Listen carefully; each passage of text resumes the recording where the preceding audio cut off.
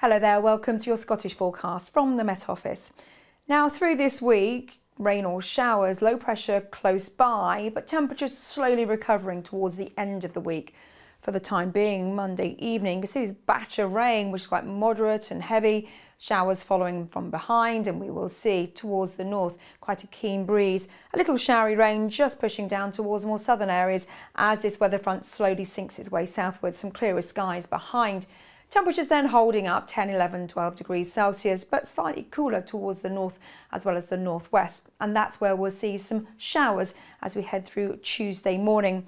A wet start to the day for the central belt. This area of cloud and rain sinks down towards the south and then pretty much just develops into showers through the afternoon, which could turn heavy and thundery. Showers will also develop in situ across central and northern areas, and again the odd thundery burst can't be ruled out, but some brighter skies towards the southwest to end the day, and temperatures typically at the very best the high teens.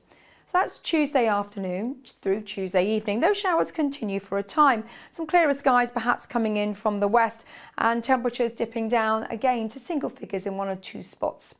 So through Wednesday, low pressure always close by, and we'll see the winds pick up as this weather front moves in, bringing with it some showery bursts of rain yet again. Come Thursday, we look towards the west. Another system tracks in. It will bring with it some milder conditions. The winds then pick up, and we'll see some moderate bursts of rain as they skirt towards the north.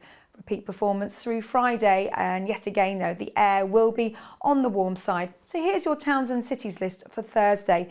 A few showers across the east towards the north, and more cloud towards the south, and then further west the cloud will be thicker, and we'll see a little bit of showery rain moving in with a few showers for the Western Isles. Temperatures then typically around the mid-teens, perhaps 18 at the very best if you're lucky. See you later.